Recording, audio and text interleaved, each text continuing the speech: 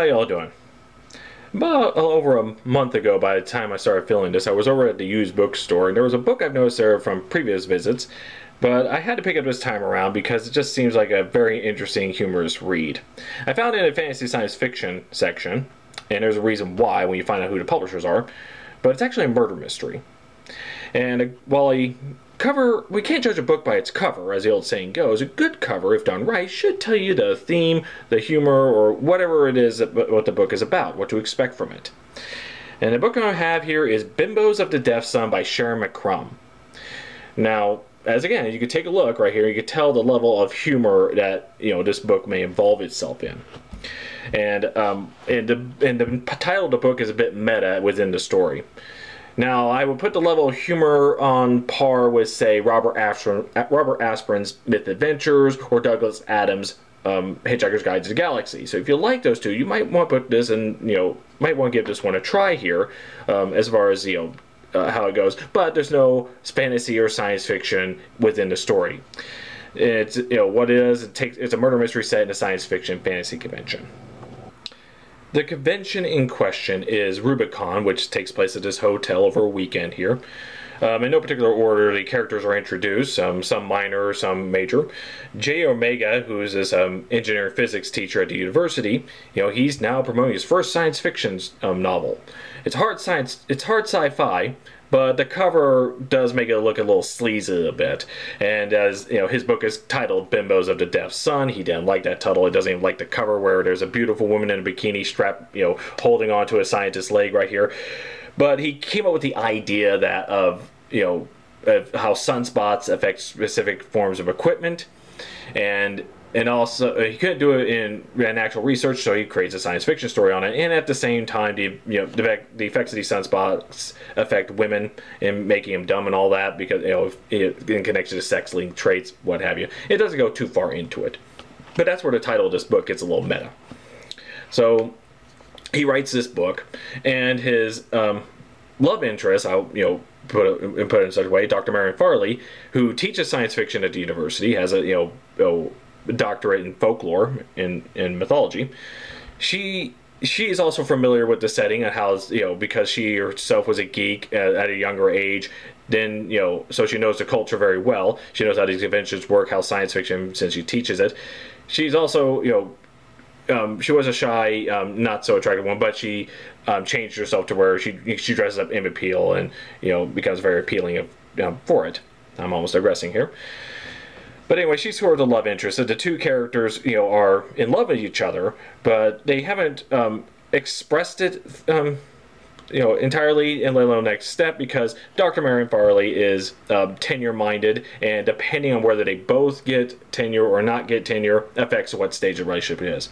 I will spoil at this point that they never resolved that, in this book. But that's just, that's just who those two are. Now, in this science fiction convention, the big name around will be Appendunkenen. He's a fantasy writer here who wrote over 20 books of a famous character, Triton Runewind. Sort of a druidic warrior type set in sort of a Scottish, sort of a mythical Scotland and what have you. The guy himself is, the author is a huge fan of that type of culture, so he's based his character within that. Now, you look at this guy right here. He's this guy in a 5'1", who wears a cowboy get up there. He has a Mickey Rooney face, and some would say he's famous for writing over 20 books for this character. Others would say he wrote the same one book over 20 times. So, in other words, how formulaic it is. And the thing is, this Appendunkenen is a terrible person. I mean, he treats everyone like crap. He's prima donna, has nothing but contempt for the people at the convention, thinks too highly of himself, and deep down,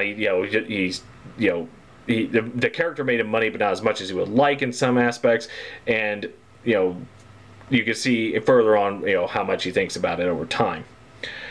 Of course, this is the murder victim here, and when he at the convention, the first day, he at the dinner party where J. Omega and Marion are having dinner with him, you get to see how disgusting this guy is. He's constantly drinking hard liquor, what have you, and he's also the judge of the costume contest where he picks obviously the prettiest one, the woman, in a skimpiest outfit or what have you. He threw chairs at one of the costume contestants who dresses up like his main character, Triton Moonwind. After the costume contest, he turns around and gives the audience a speech of how pathetic they are, they need to get lives and what have you, completely insulting them.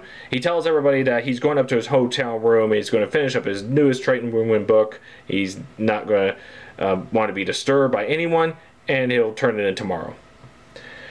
So the convention goes on later tonight, and while he's finished the book there, somebody comes in and shoots him.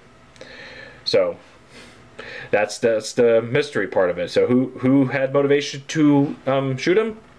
About everybody. Some more than others, but everyone had a reason to hate him and probably want to shoot him. It could be like Chip Livingston, who's this huge mega fan. He he's one of those fans that knows about. He's written lots of articles in magazines and fanzines and what have you. But the interesting thing about it is no one's ever personally seen the guy and recognized him for Chip Livingston.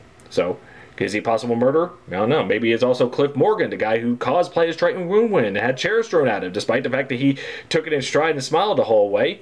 Maybe he was, maybe he was somehow offended by it. Or maybe it was Monk Malone, who everyone has seen at a convention. He's also a huge mega fan, and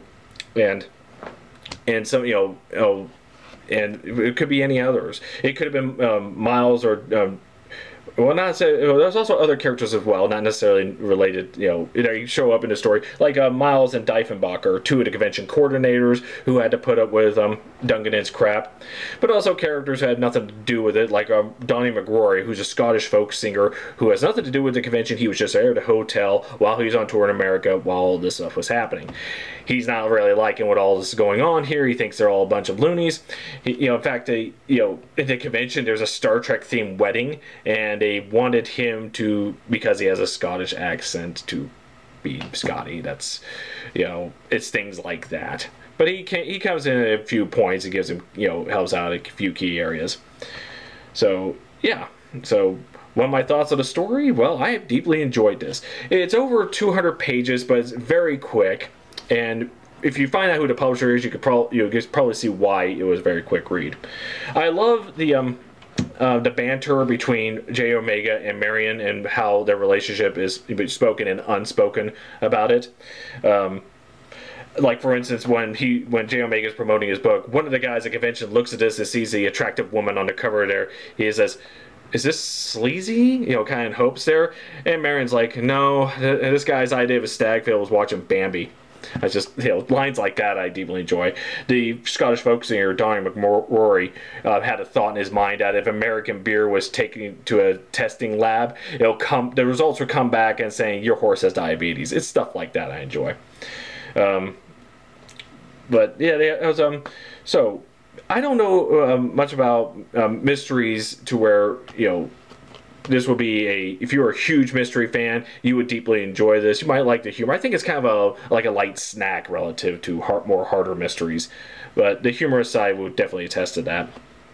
So I deeply enjoyed it. And you probably, for you guys who read mysteries all the time, you would probably guess who done it in a very short amount of time.